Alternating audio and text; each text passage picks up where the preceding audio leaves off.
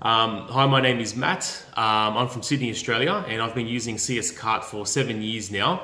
I was frustrated with the available options in the marketplace, so I was looking, at BigCommerce at the time and Magento. They were pretty much the more popular alternatives.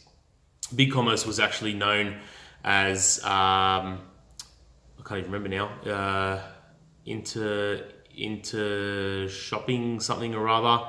But anyway, I chose CS Cart because the application satisfied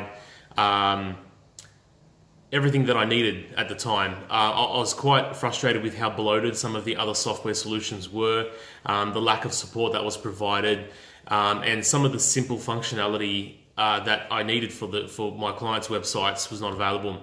So CS Cart, after trialing the software, ticked all of the boxes, and I went ahead and started using it for one client after the other, and then eventually, became very familiar with the way that it actually works, both front end and back end, and sort of just kept on using it from there, and haven't really looked back ever since. It's been a great application. I know that it's had its ups and downs over the years, but it's definitely sort of moved towards the right direction. The bugs have been weaned out bit by bit, and the more emerging versions of the software have been better and better. And I'll continue to use it, I suppose, even though there's times when I'm frustrated with some of its lack of functionality, or I'm frustrated with some of the architecture, the way that it actually works, different aspects of it anyway.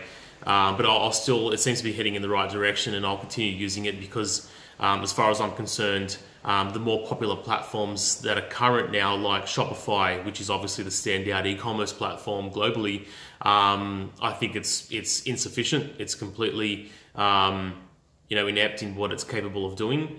It definitely appeals to small businesses, but it doesn't satisfy the needs that my company has. Magento, I think, has definitely taken a step backwards with version 2.